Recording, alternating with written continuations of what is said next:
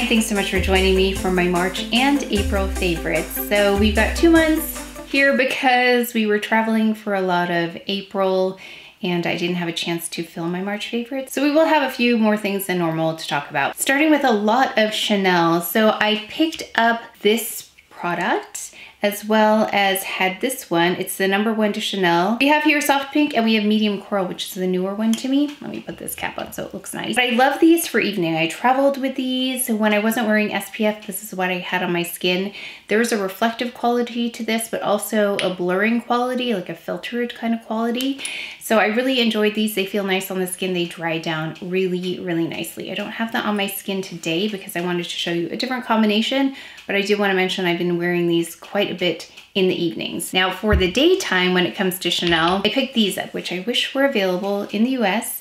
So if you do have these available to you, I'll try and link them below, see if I can do that. Not sure I can, but if I can, I will link them below. But we've got this LeBlanc Le Base. So it's a brightening SPF product with a bit of blurring as well. So it reminded me of these. Not the same shade though, but the same idea. You would think they would be the same shade, but they're not. These LeBlancs are much lighter. I'll swatch them, of course, for you. But we have here the shade Rosé and Peche. And Rosé leaves more of a white cast on me than Peche does, although they both still leave a bit of a white cast. I'll use the Rosé in the center and then Peche on the exterior just to give it a little bit of dimension and then go over it with yet another product. And I wish these were available to us in the US, but if you do have access to them, I love how they dry down as well. They wear really beautifully. Another product that is not readily available to us in the US, but again, if you have access to this, I do show you a side-by-side of a product that can do a very similar job to this,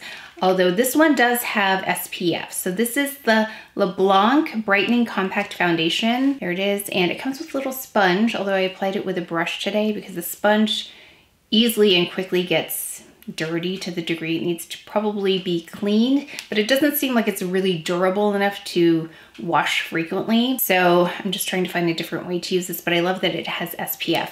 Oh, I forgot to mention what I actually have on my face underneath this, but this is in the shade B30. It is the most rich, deepest shade that they offer this in, at least online and at the boutique I was at in Hong Kong. Works really well for the center of my face. And the product that I was showing you with or against or compared to is the Perfect Blur Powder by Chantecaille. I was curious myself about the side-by-side and they are very, very close, but looking at the results right now of both of them, they are very, very comparable, very comparable. If I didn't tell you which one I had on, I don't know if I would even be able to tell, but this one does have SPF, so I appreciate that. So they both have a very nice blurring effect, a bit of coverage as well. Yeah, a little bit of smoothing, which I like. I like both of the results and they're wearing very similarly as the day has gone on. So if you can get your hands on this Perfect Blur Powder, if you're in another country, I know Chantecaille is a little bit harder to get a hold of, but you have access to this. This is very, very similar in the way that it's appearing on the skin. It also has niacinamide in it, which a lot of my skincare products have. Okay, so what I do have underneath this though is, where did you go? What I do have underneath though is the Sisley Brightening Protective Moisturizer, which I used all through my trip. I used this under my makeup until I got this. It really was trying these out, but I brought this. This is what was on my face daily. And that's what I love, is a little bit of brightening. And then there is titanium dioxide in here. I know this is pricey, which is why I wish they had a lot of the products that I picked up available here because there's brightening and SPF involved. This is the one that I purchased from Europe. And it has a multi-defense shield SPF 50+ PA+++ indicator on it, on the same correcting brightening moisturizer product by Sisley. So that's what I was using daily. So I put that on first, then I went in with this product by Chanel, and on the other side, I applied this Chantecaille. And if you notice, my hair, let's get into some hair really fast. My hair is very straight. I have been loving this product that I picked up in the month of April at the Sephora sale, and I did a little demo of it. It's a really quick demo, but I just thought I'd show you kind of what I've learned so far. It's a newer to me product, but I really love the results. And what I think I appreciate the most is is, and I think their video said this too, and I thought that's really spot on, is that it's a natural glossy look to it. That's what it really brings back. It brings back a glossiness to this hair that is not naturally glossy anymore. It can be wiry, it can be frizzy, it can be like flyaway at the end almost. It doesn't naturally have this weight. I did not add any serum or anything like that. I just shampooed and conditioned it. And then I went and I tried to keep it as towel dried of a state as possible before going in with this, so you could see how it from wet you can go in with this. Now I've also used this very wet hair on very wet hair. Why am I forgetting some words today? On very wet hair, and it does really well. I've done this with more dry hair. What I find works best is towel dried hair where it's got still moisture in it and it hasn't dried out yet. That's the best result and takes a quicker amount of time. I'll talk to you about how I did that in the get ready video. And then for skin, so you'll notice when I said I went in with these, this doesn't provide much coverage. So I've been really working on my skin even on vacation. I look after my skin, and I did this when we got back because I watched the Dr. Lee video. They did another one on hyperpigmentation and melasma, and a lot of the things that they talked about, I'll link that below, are things that I do. So along the way I have integrated all these things, although I have to say I hadn't done like a mask, a peeling mask or like a more intense mask at home once a week. So now I'm integrating this. This is the True Botanicals at Home Facialist Peel. And it does say on here, slight tingling may be experienced. And yes, there is a tingling with this, and I don't have very sensitive skin. So I think if you have sensitive skin, you probably want to be very careful with what you're going to choose for that. But this is like a, what is that material? It's like a jelly type material almost. And I put a thin layer on, let it stay for 10 to 15 minutes, and then I rinse it off and continue with my face care, my skincare. And I just wanted to mention it, True Botanicals at Home Facialist Peel. Another thing I wanted to shout out, just because I've been enjoying the whole line, this is the entire line that I brought with me to Asia. And I'm almost at empties on this. In fact, I think I have to go and put this in the empties bin. This is the Decorte line. I've got the eye cream, really lovely. This is for people, I love Chantecaille, but this is for people who either don't have access to Chantecaille or want to try something different. They're very comparable in the way they feel and the results that I get. So if I could not use Chantecaille products, I would go to Decorte because I was really happy with them. Nothing interfered with makeup application, which is another thing that I look for when it comes to skincare, isn't interfering with makeup, or sometimes you can get some residue that builds up with makeup. So that's something I look out for. We also have this is a second one I had, the lotion. So more like a toner. And then we have the Emulsion, which is a lightweight kind of a cream. And then I also have this one, the Absolute Treatment Cream. So all four of those things were the things that I brought with me to Asia. I decanted them. Ooh, thank you for the recommendation too. Someone recommended these little modular travel cases that can be cleaned and reused, which I really like that idea. And there's very small containers. That's the only thing I really want, teeny tiny containers. But I do like the idea that you can reuse them. So I will list those below. I can't remember the name. I've been enjoying these Vitamin C Ampules by Cils. I talked about these before. These are individual. They were really easy to travel with. And if you're looking to integrate some vitamin C in and you travel a lot, these are great because they're not runny. They're more like, it's like, I'll have to think, but it's not runny at all. It's more like almost a paste. Yeah, it's almost like a paste. And then we've got here, I want to mention, because I decanted this and brought this with me, the Vetted Cleanser. It's very nice. It's got a thickness to it and then a foaming quality that I really like. I don't like runny liquid. I feel like half of it ends up down the drain. So this one is not runny at all. I really like the consistency of this.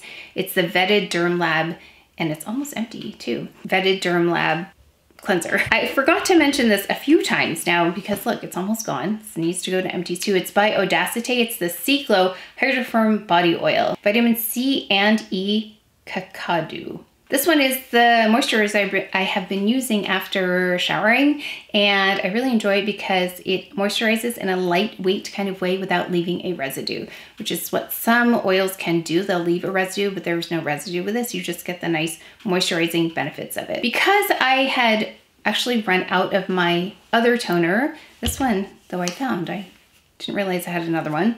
I went to use these Elemis Dynamics Resurfacing Facial Pads, which I like because it kind of eliminates one step. So these are the pre-moistened pads, and there are, oh gosh, I don't know how many there are in here. Oh, 60 of them. Yeah, so there's 60 in here. I've been using these as my step after cleansing and before I go in with brightening kinds of brightening kinds of products. Speaking of brightening, we've got the CdP brightening, and I took this with me, still enjoying that. I also do my first cleanse with the Elemis Pro Collagen Cleansing Balm. I had decanted this, worked really well for especially hard to remove SPF.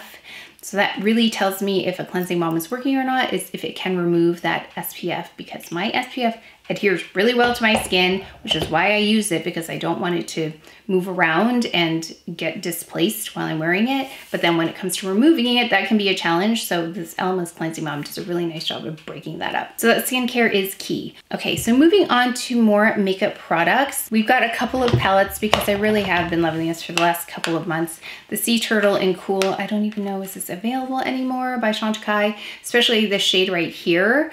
So beautiful. That is mainly what I wore when I was on vacation, just a little wash of color, mascara, I was done. If I wanted to intensify, I just put this in the crease, but I loved that one. But then I did try another one in the month of April that I was impressed with, by HERMES. And this is the one that I didn't think I would really enjoy because I was distracted by this color here, this pink. But if you look at it like this, it's a really pretty, lovely, cool, neutral palette. So this is like a silvery lilac, and then you've got here like plummy color, but there's a lot of brown in there too. And then you've got this nice glow here, which is not chunky at all. It's nice and smooth. And then you have the pink. So when you add the pink, I added a little bit more today because I didn't add that much. In fact, I kind of skipped over that part once I added it, because if I get the pink too close to my eyeball, it looks like I'm ill. So if I get it further away like I did this time, I put that deeper shade in, and then I added the pinkier shade higher up. So that is what I have on today. Really lovely, consistent with the other HERMES palettes I've used. And those are one of my favorite formulations of eyeshadows, are the HERMES palettes. Then for brows, I tried to illustrate again how I do this every day, but I don't think I succeeded, because it's so difficult to make this look even on camera because the lights are not very forgiving if there are any mistakes with this. It shoots right through and it looks like I don't have product on. So if it's just a little bit inconsistent, it's distracting to me. But I did try to show you, because really I just do one pass, get the brows in place, and I'm done. So I tried my best to do that, but then I did fill in a little bit with the Gucci pencil, which was my go-to brow pencil this month, especially on vacation. I didn't want to take time to make it perfect, but I wanted to fill in an even kind of a way. I did go in with Chantecaille's eye base in medium before that though, and then we finished off with the Chantecaille Faux Longest Lash Mascara, which I continue to love. Then we have a staple, CdP. I use that in the front here, dark spots, as well as here, but I'm not having to use as much because of all of the skincare I've been doing. I'm really careful with my skin in the sun as well. And then of course we have for eye concealer, this one right here by Chanel, which also needs to go into the empties. I can't remember if I already included, like, it's so empty, but I'm still able to get product out of there. That's how good this is and how far it goes, is that even though it looks like there is nothing left, I probably could use this for some time and get a coverage out of it. And then I have the Camoflauge Stylo in that darkest part under my eye. Also, what I like to do is I like to put the CdP concealer on and then this, or in the evenings, I'll just use these Chanel products and then use this under eye just really slightly, and then right on my dark spots, and then that's it. I don't think it would look really good on camera because you'll definitely be able to see dark spots through, but in person it looks really nice. I also did use this powder just because I wanted to finish off and maintain the way this looks, because I think it turned out really nice in terms of the foundation coverage and the overall finish. So I used the CdP powder, which is so good. I feel like, I don't think I've heard too much about this powder recently. It's their newly reformulated powder. You can refresh your makeup for, I think it was 12 hours was their claim. A long time. Not meaning that you can go for 12 hours without reapplying, because especially depending on your skin type, I have combo skin, I needed to reapply. But when I reapplied, it didn't look like I had old makeup and then I was just adding powder on top, making it look worse, which can happen. It was that when I reapplied the powder, it looked like it was refreshed, like I had just applied my makeup, which is really a unique quality in powder. I really like that powder. Quickly, I do want to mention that this is a favorite, this Frank and Eileen shirt dress. I wore this on the plane. It was a lot easier to change into the pajamas when we were traveling in the restroom, rather than trying to like wrestle with all kinds of other things. So I do want to mention this, and I was able to kind of roll it up and put it away until we arrived, and then I could change back into this. And it's nice and lightweight as well. It's a little sheer because it's that voile fabric, but I was able to put a slip underneath, like actually it's like camisole that was silk, and then some some silk shorts underneath as well. So that's what I had under. And then knowing we were going to a warmer, more humid climate, it was kind of nice to be dressed for the weather. Also, my Adidas Sambas, I am really loving those. I'm wearing them with everything from dresses to jeans to shorts, everything. So I feel like they go with pretty much everything, and they're really comfortable. They're really soft. There isn't anything in the shoe that is digging anywhere. It's almost like wearing a slipper. That's how it feels. So I really am enjoying those. And also I've been loving my cause outfits, my sets. If I were going to purchase any more this year, which I'm not going to, I'm not going to. I already reached my limit of 5 items and actually went over when we went to Hong Kong, but I felt like that was once in a lifetime, or hopefully we get back. But for this year, that's our big trip. So I felt like I could splurge a little bit, but now I'm done purchasing. But if I were going to purchase more products this year or more garments, it would be matching sets, because I really like the way they look, and it takes the thinking out of having to put something together because it already coordinates. But for blush, we have this on. This is the Terracotta Blush by Guerlain. It's in 00. I love that it's a very pretty blush that builds slowly. So it's nothing that's going to be too much. It's a less is more kind of color. If you are a medium coloring like me, it works really well. It is one of those skin flattering blushes that makes the cheeks and this area look really nice, and serves as a bit of a color corrector for me as well, and helps me from going overboard on blush, which I tend to do. So if you are looking for just a really pretty blush that's a little bit pinker than the Valentina, which I have right here. I still love this, by the way, but I feel like I really talk about this every time. So here's the Valentina 09. Here is the Guerlain Terracotta Blush in 00. So you can see that it's got a pinkier tone to it.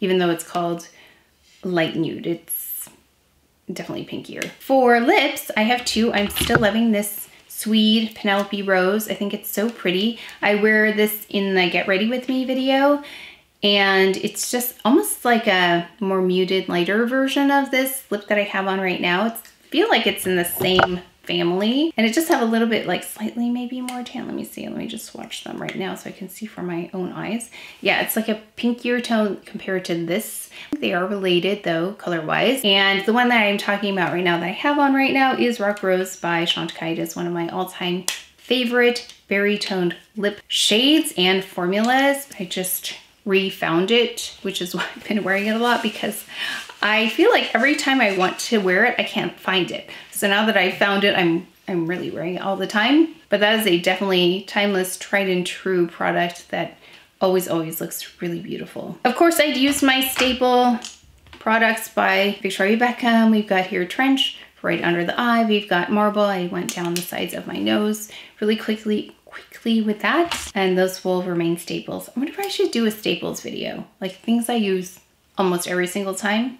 That might help, because I feel like those of you who have been here before know exactly what those are, and if you haven't been here before, they might be things you've never heard of. So let me see how I can put that together. But do let me know what you've been loving for March and April, and maybe what you picked up from the Sephora sale that you are loving. I'd love to know, because I always want to try out new things, and you have really good recommendations. But that is it for today's video, so please take care of each other, stay well if you enjoyed this video.